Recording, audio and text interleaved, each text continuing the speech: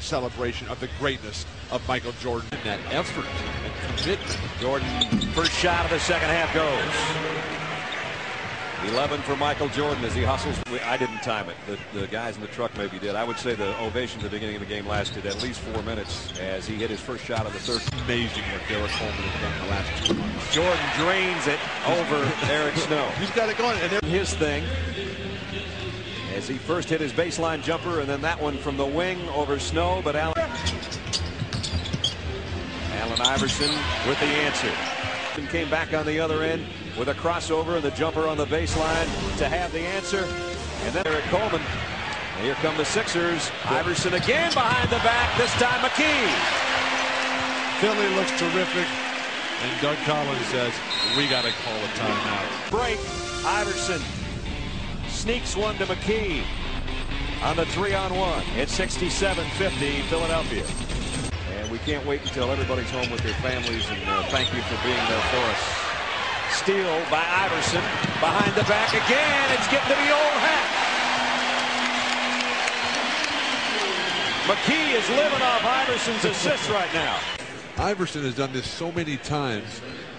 The block, tremendous defensive player, Allen Iverson. But in transition, you would think that Washington might start anticipating he's going to throw that behind the back pass. And then 4 points is what he has right now. But it's also great to see the class and dignity that we're witnessing from Michael Jordan. It will have to be an embarrassing moment.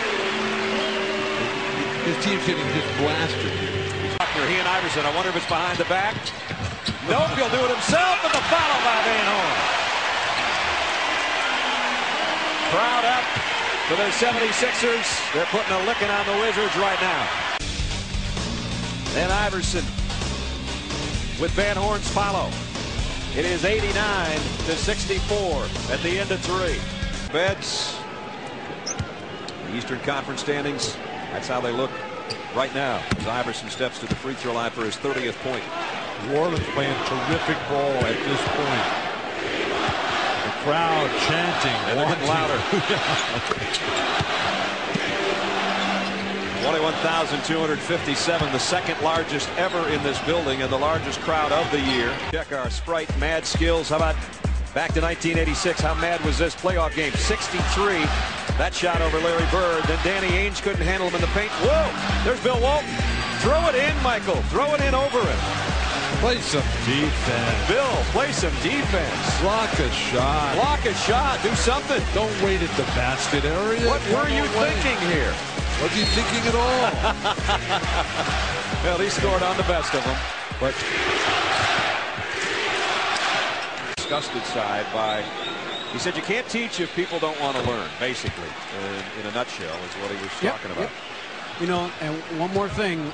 Just looked at Michael Jordan with all the people chanting at him, and I kind of gave a thumb toward the court, and he shook his head in the universal sign. Team down, the fans want him.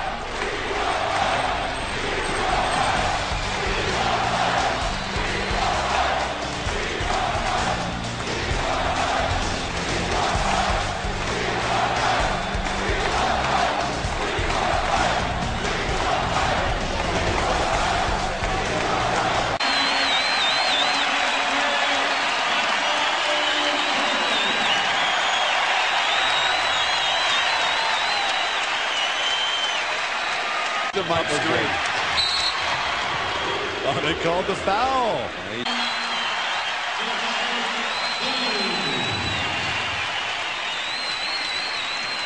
And he's going to get the bounce pass from the retiring Tommy Nunez, the referee. Let's check in with David. You know, guys, when Mickey Mantle hit his final home run, there's always been some question about whether he knew the pitch was coming. I think Michael Jordan knew that foul was coming. Eric Snow was awfully quick to come over there and foul him. Doug Collins was the guy I really think that convinced Michael to go in. And now Doug Collins is telling them to take a foul so that he can. There's the end of a legendary career.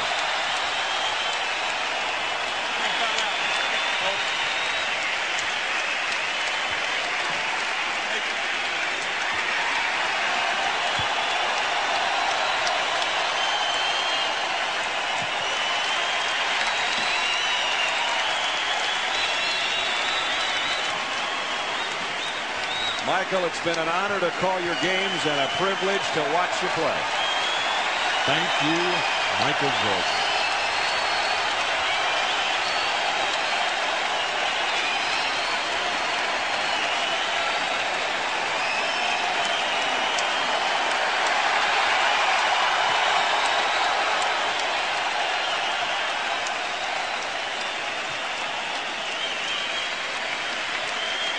So the final point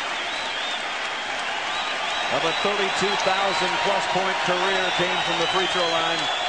There was nothing free in his career. He worked to become a six-time NBA champion.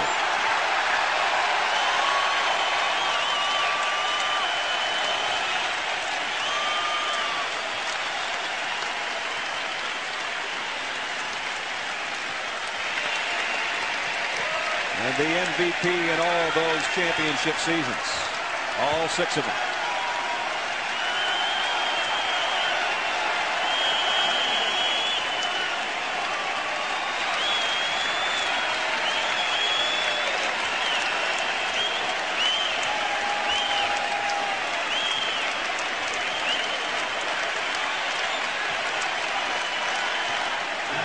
Amazing that after all the great memories, all the adulation, he almost seems embarrassed by what the crowd is giving him in Philadelphia. He would just as soon not have any of this. So Michael Jordan's 15 brilliant seasons is a 15-point night as he says goodbye to the NBA at age 40. And somebody better go get that ball. Eric Snow's got a pretty good handle on it. He's handing it to Derek Stafford right now as you speak.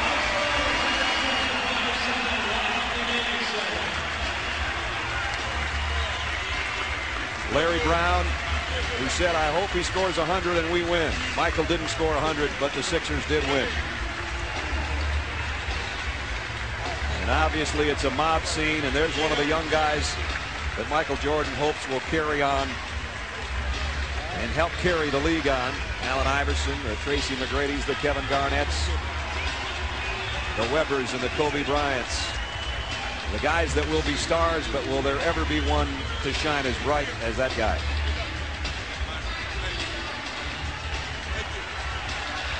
And now they play the famous song. I'm not sure there'll ever really be somebody that could be like Mike.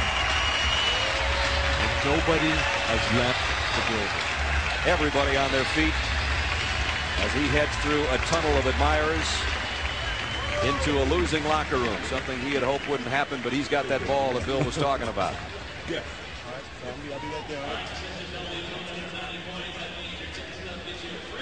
Let's check in with Micheal.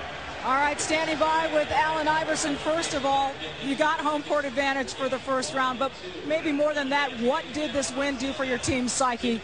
It did a lot. You know, we dropped 3 games in a row. You know, our confidence was down a little bit. The effort in those games were suspect in most parts of the game, and we just wanted to come out here and just give a good effort and fight real hard, and whatever happened, happened. You said before the game it was going to be an honor to play against Michael Jordan in his final NBA game. Tell me what you'll remember most about tonight. You know, just the atmosphere, you know, and how the people embraced them, and, you know, how they sent them away from the game. It was just special, you know, something I was just glad to be a part of. I feel like it's a tribute, you know, to my family and friends, all the coaches and teammates that I've ever had to help me get to the point and be able to be a part of something like this. And it's just an honor. You know, Michael Jordan meant everything to me. He gave me a vision. He made me want to play the game, so it's even more special. Going into the playoffs, how are you feeling health-wise? How do you think this team is coming together? I feel good. You know, my knee is not 100%, but I don't have time to worry about that now. You know, I have a mission that myself and my team, you know, have to complete. And, you know, whether I'm beat up or not, you know, it's not going to matter because the guys that I'm playing against is not going to care anything about it. So it's just time to go to war, and I just want all the guys in the foxhole with me ready to fight. Congratulations on the win. We'll see you in the playoffs, Allen. All right.